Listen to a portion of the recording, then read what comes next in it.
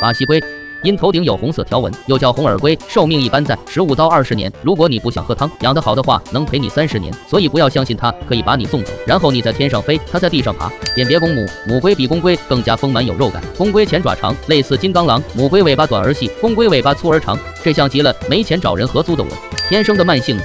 缓慢天性深深刻入了他的基因，一顿饭注定是个痛苦而漫长的过程。单独饲养还好，要不然以这哥们的吃饭速度，连闻的机会都没有。如何挑选？不建议饲养化妆的巴西龟。挑选你心爱的龟儿子时，看爪子有没有受伤，尾巴是否完整。龟甲要选光滑圆润的，像这样会鲤鱼打挺的最好。